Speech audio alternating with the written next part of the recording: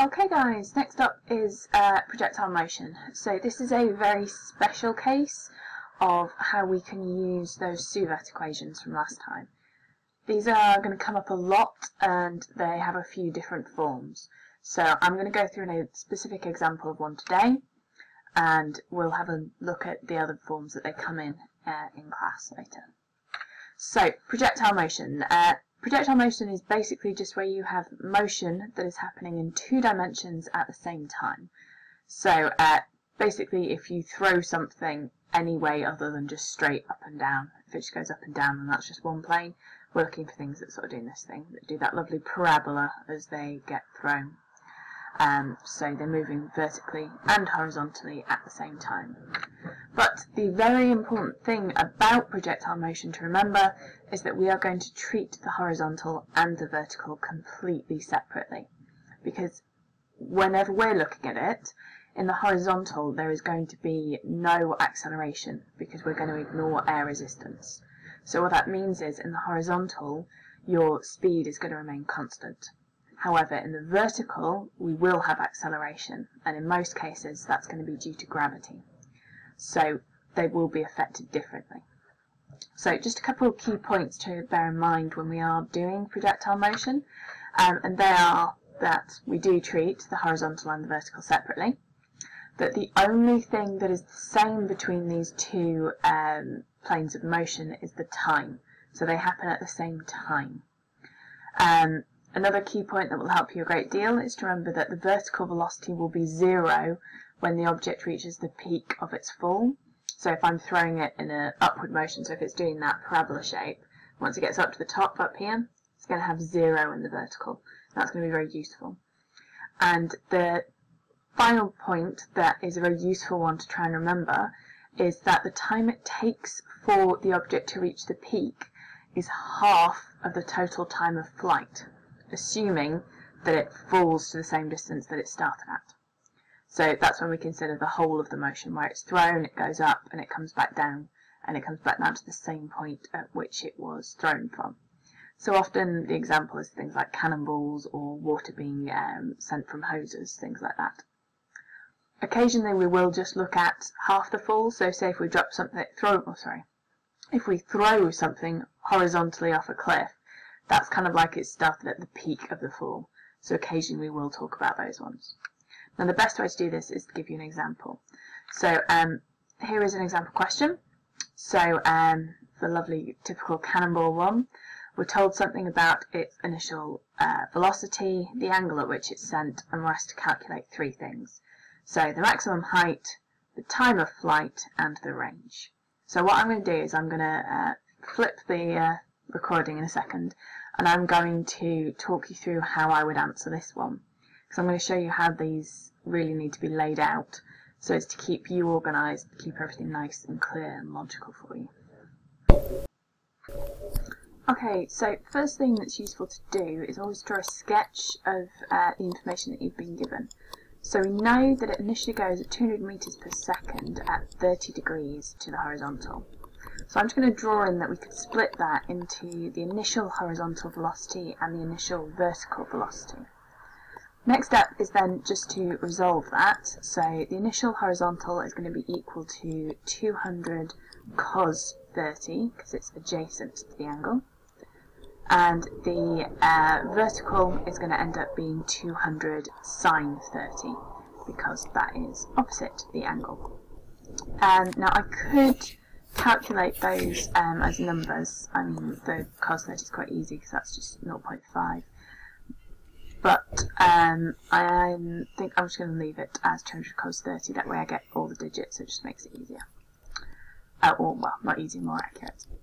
So for the first question, it's asked us for the maximum height. So that means we are working with the vertical.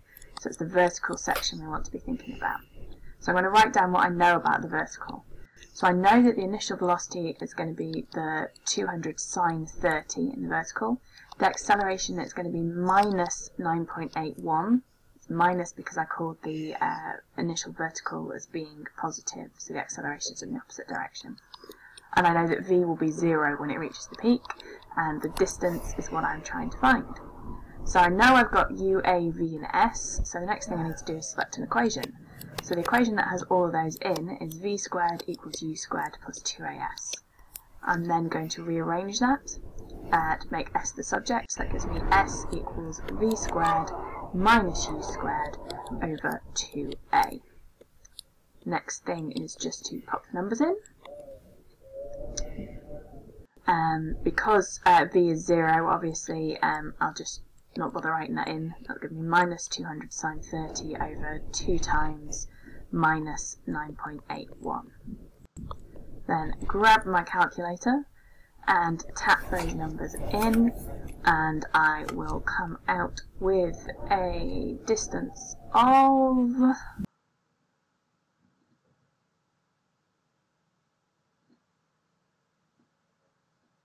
never calculate with an audience, folks.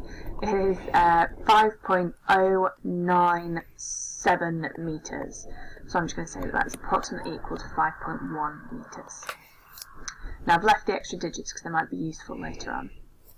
So next thing it asked me to do was part B. Part B asked me for the time of flight. Now the first thing I'm going to do is I'm going to write down to remind myself that that's going to be equal to 2 times the time to the peak. And I know a lot more about getting to the peak than I do for the whole time of flight, and it saves me from having to deal with a quadratic equation. So again, I'm in the vertical, so I'll just remind myself what I'm using. So u is 200 sine 30, a is minus 9.81, and v is still going to be 0 because it'll be 0 at the peak. But this time it's the time that I'm trying to find. So next thing, pick the equation, v equals u plus at. Then I will rearrange to make t the subject, so t equals v minus u over a. Then pop my numbers in. So again, I've got 0 minus 200 sine 30 divided by minus 9.81. And when I pop that in, that's going to give me, it's going to be something in the range of 10, isn't it? Because 200 sine 30 is 100 divided by 9.81, so approximately divided by 10. So it will be 10.19 seconds.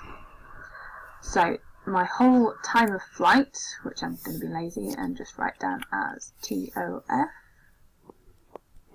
is going to be equal to 2 times 10.19 seconds, which is 20.38 seconds.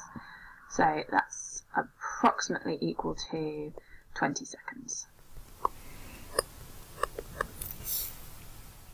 Right, finally then is going to be the range.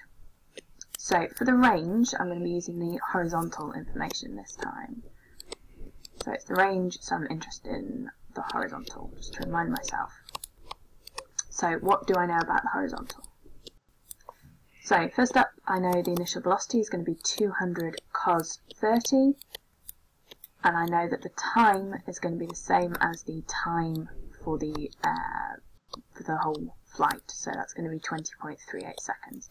I'm just going to use those extra significant figures in case they make a difference.